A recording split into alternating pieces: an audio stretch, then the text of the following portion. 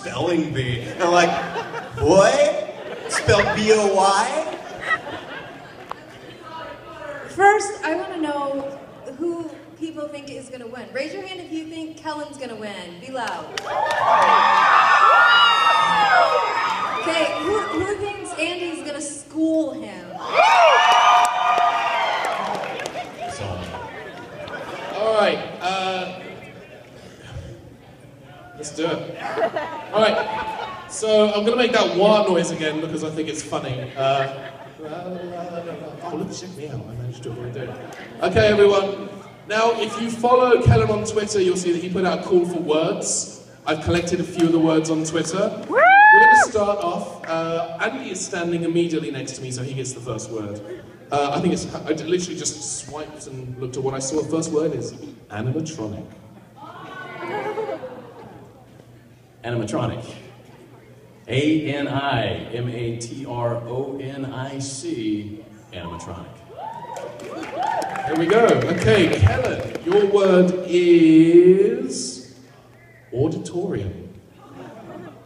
Auditorium or auditorium?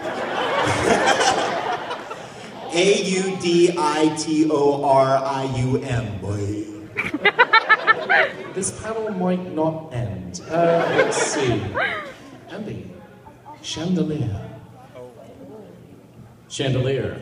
C-H-A-N-D-E-L-I-E-R. Chandelier.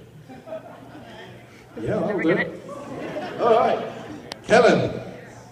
Verisimilitude.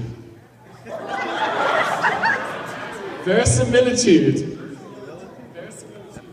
V-E-R-S...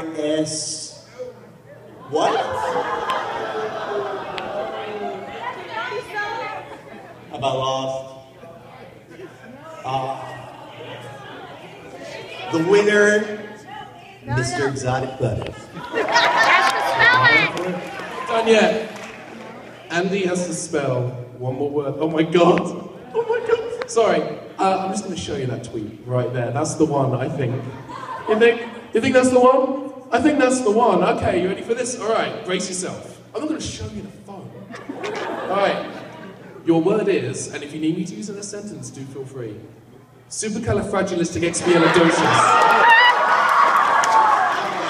Supercalifragilisticexpialidocious. S-U-P-E-R. C-A-L-I-F-R-A-G-I-L-I-S-T-I-C-E-X-P-I-A-L-I-D-O-C-I-O-U-S.